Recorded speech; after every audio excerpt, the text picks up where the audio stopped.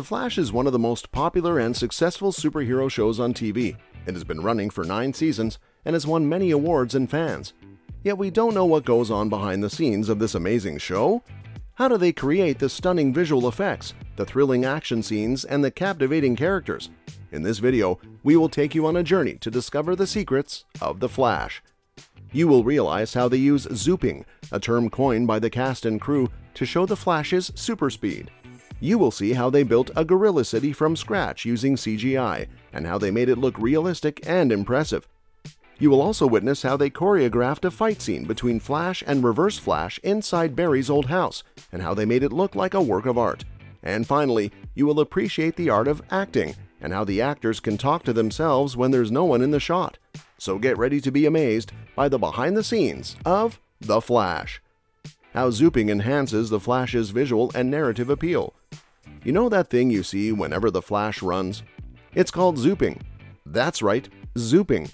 That thing where Flash speeds in and out of a scene, leaving behind these lightning streaks that look way cooler than the ones in the Justice League. How do they do it?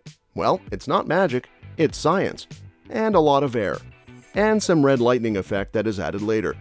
The name zooping came from a form of shorthand between cast and crew members to describe the kind of movement that Barry Allen was making. They thought it sounded like a comic book sound effect, like zap or zoom, and they all sort of came up with zooping. Sounds cool, right? The show has a lot of fun with this term and even uses it as a verb. For example, in one episode, Barry says, "I'm gonna go zoop over there and see what's going on." Zooping is not only a cool visual effect, but also a source of humor for the show. How VFX created a gorilla city for an epic episode of The Flash.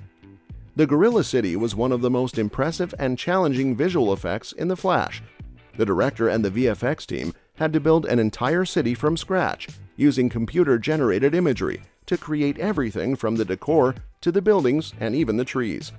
They also had to design and animate 4 different gorillas, each with their own personality and appearance, so that it could easily film those shots in the Coliseum. Having just one set of gorillas would be fine, but it would be really noticeable and boring.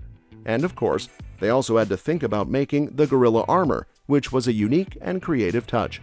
It's not every day you see gorillas with metal helmets and weapons. The result was a stunning and realistic depiction of a hidden civilization that amazed the viewers. The Flash vs. Reverse Flash, a CG battle in Barry's house. The fight scene between Flash and Reverse Flash inside Barry's old house was almost all CG. They wanted to make it memorable, and the only way they could do that was by paying special attention to every detail. Even when Barry's mother spilled the wine, they made sure it looked like a work of art. And yes, the early draft of the CGI looks considerably different from the actual video in the show. It was so bad that even the Flash would have run away from it. The art of acting, a look behind the scenes. It's amazing how actors can talk to themselves when there's no one in the shot, isn't it? They have to use their imagination and pretend that they are having a conversation with someone or something that is not really there. For instance, in this scene from The Flash, you have the actress looking at a pole with a light bulb on top that only serves as a reference point, so she knows where to look. The actual footage is of Grodd, a super intelligent gorilla, making his master plan and deciding how he's going to go about attacking Central City. He has this entire monologue prepared, and you think it must have looked really cool on the set. But no, the actress was alone in the scene, surrounded by 3 green walls and a green pole. Now, that's just sad. But don't worry, the actress is not crazy. She is just doing her job as a professional actor. Acting is an art form that requires a lot of skill, talent, and creativity. Actors have to be able to portray different emotions, personalities, and situations convincingly and authentically. They have to be able to connect with their co-stars, even if they are not physically present or visible. They have to be able to adapt to different scripts, directors, and environments. And they have to be able to handle the pressure and challenges of working in the entertainment industry. Acting is not easy, but it can also be very rewarding and fulfilling. Actors get to express themselves creatively and artistically. They get to entertain and inspire millions of people around the world. They get to work with other talented and passionate people who share their vision and goals. And they get to have fun and enjoy what they do. So next time you watch a scene where an actor is talking to themselves, then don't be surprised by how many poles there are. How the Flash's visual effects team creates a comic book world on screen. You might have noticed that The Flash excessively uses visual effects. Well, duh. Most of what happens in the show cannot happen in real life. Unless you know someone who can run faster than light, travel through time, and fight a giant gorilla.